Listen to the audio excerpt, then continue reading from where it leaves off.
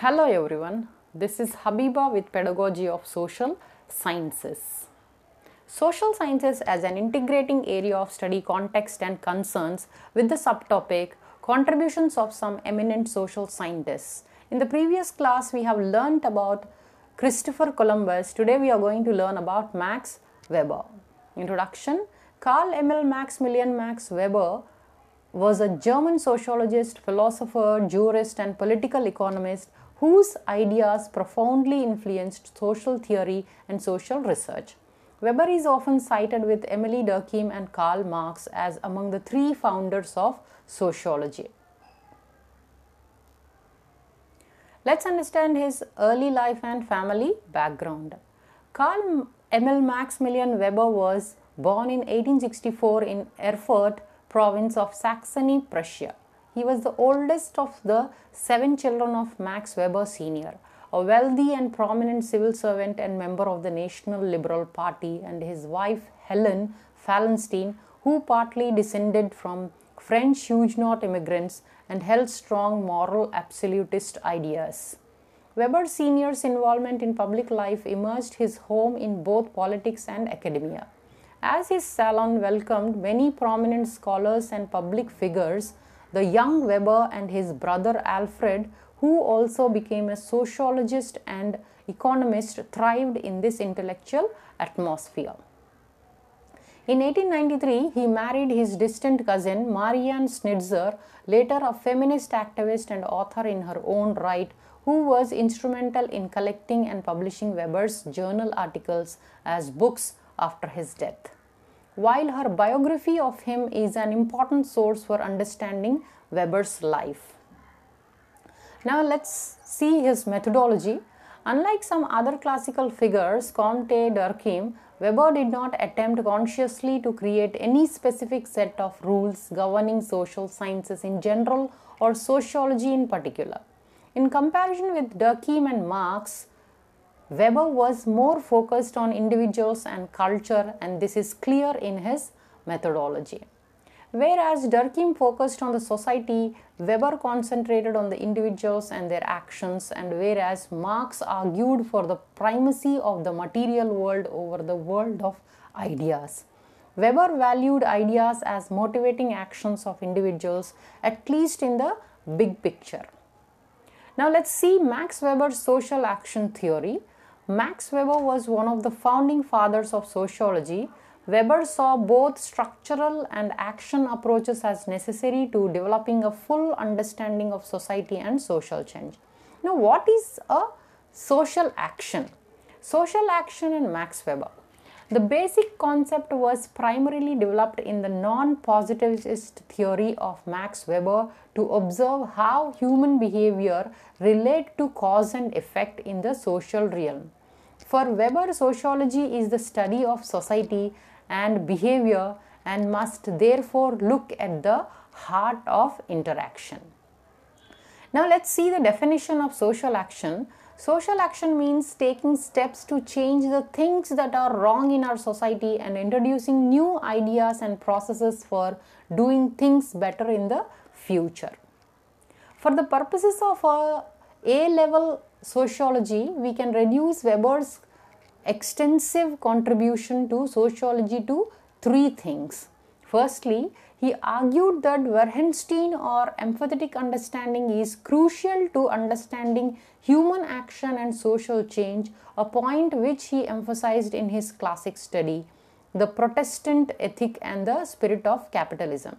Secondly, he believed we could make generalizations about the basic types of motivation for human action. There are 4 basic types. Thirdly, he still argued that structure shaped human action because certain societies or groups encourage certain general types of motivation.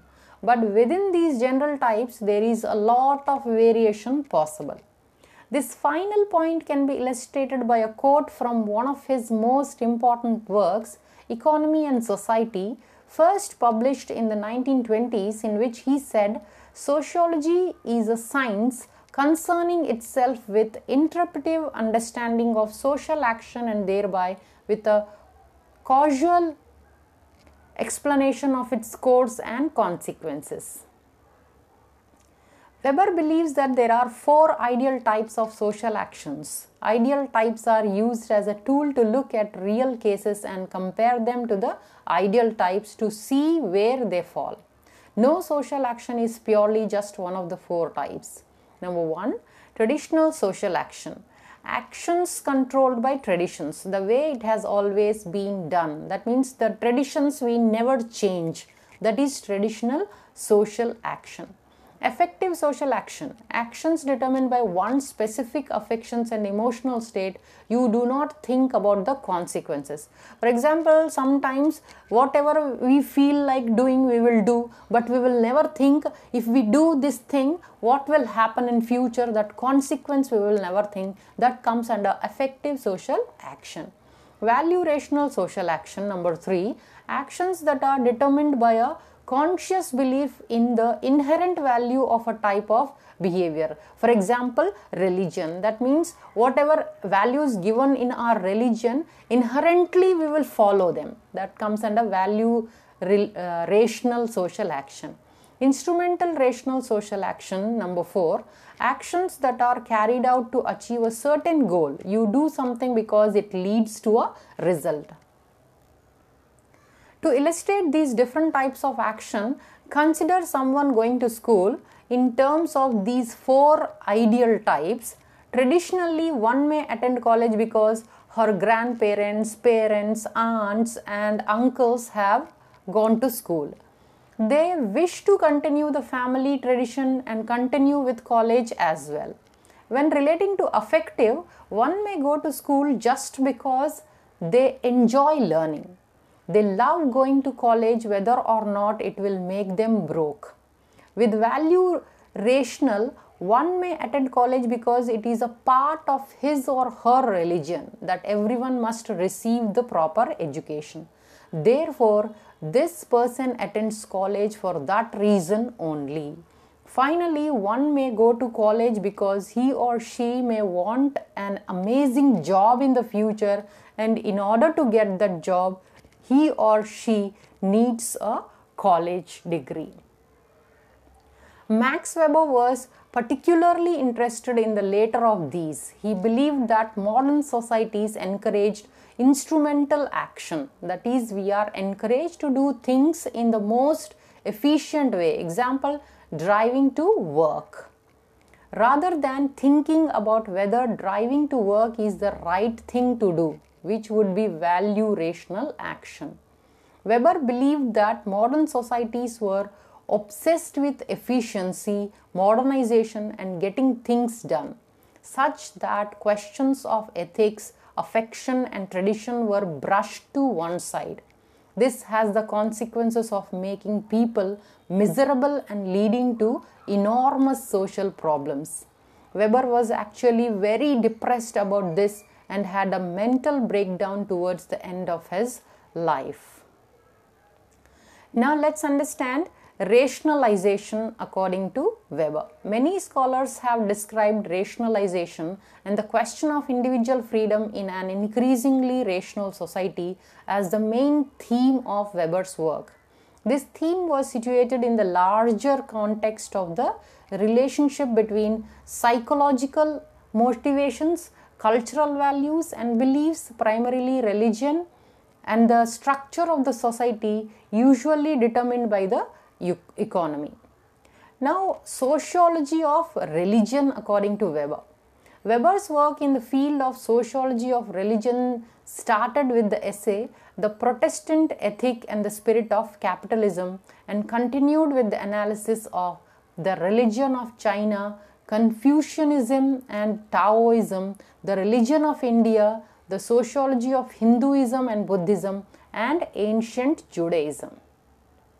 His work on other religions was interrupted by his sudden death in 1920, which prevented him from following ancient Judaism with studies of early Christianity and Islam. His 3 main themes in the essays were the effect of religious ideas on economic activities, the relation between social stratification and religious ideas, and the distinguishable characteristics of Western civilization. Weber saw religion as one of the core forces in the society. Now, the Protestant ethic and the spirit of capitalism, Weber's essay, is the most famous work. It is argued that this work should not be viewed as a detailed study of Protestantism, but rather as an introduction into Weber's later works. Especially his studies of interaction between various religious ideas and economic behavior as part of the rationalization of the economic system. The religion of India, the sociology of Hinduism and Buddhism, the religion of India, Weber's third major work on the sociology of religion. In this work, he deals with the structure of Indian society with the orthodox doctrines of Hinduism and the heterodox doctrines of Buddhism, with modifications brought by the influence of popular religiosity, and finally with the impact of religious beliefs on the secular ethic of Indian society. Like Confucianism in China, for Weber, Hinduism in India was a barrier for capitalism.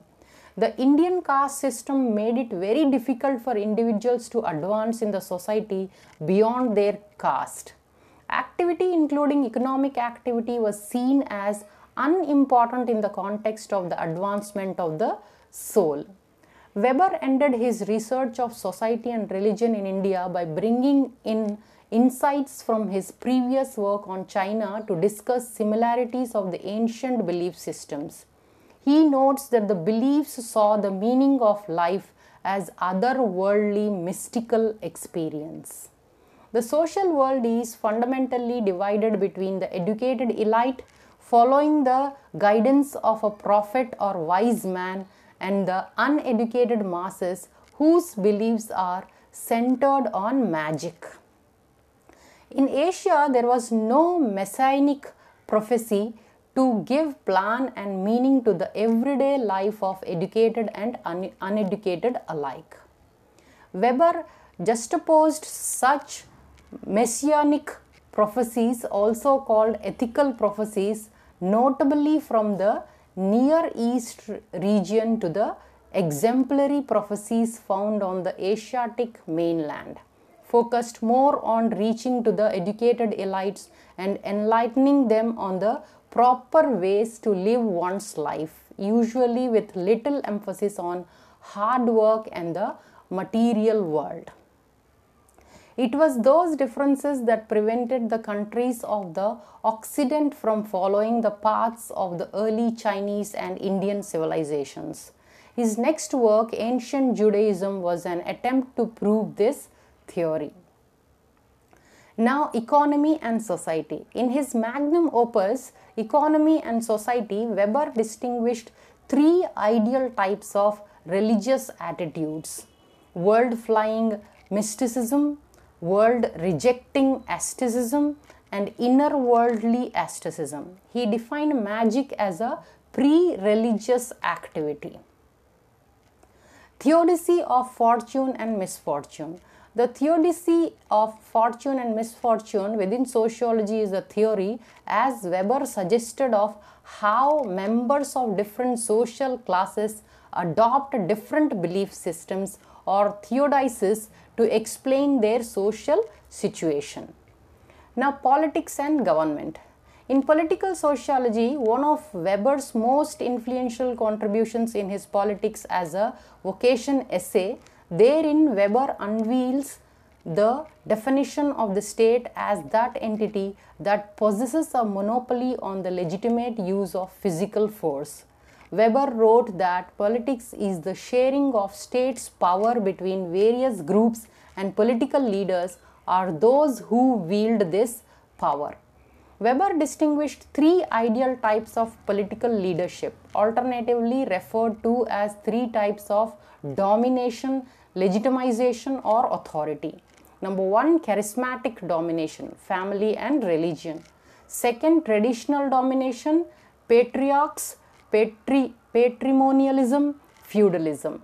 Number three, legal domination, modern law and state bureaucracy.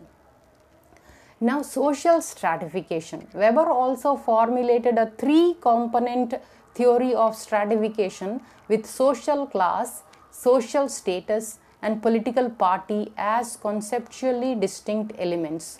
Social class is based on economically determined relationship to the market, owner, renter, employee, etc. Social class is based on non-economical qualities like honor, prestige, and religion. Party class refers to affiliations in the political domain. All three dimensions have consequences for what Weber called life chances, opportunities to improve one's life. Now, economics. Weber regarded himself primarily as a political economist, and all of his professional appointments were in economics, though today his contributions in that field are largely overshadowed by his role as a founder of modern sociology. As an economist, Weber belonged to the youngest German historical school of economics. The great differences between that school's interests and methods on the one hand and those of the neoclassical school from which modern mainstream economics largely derives, on the other, explain why Weber's influence on economics today is hard to discern, recognize, or find out. Now let's conclude this topic. The prestige of Max Weber among European social scientists would be difficult to overestimate. He is widely considered the greatest of German sociologists and has become a leading influence in European and American thought. So we come to the end of this topic. Thanks for your attention and time. Happy learning. As motivation, please do like, share, subscribe, and comment below.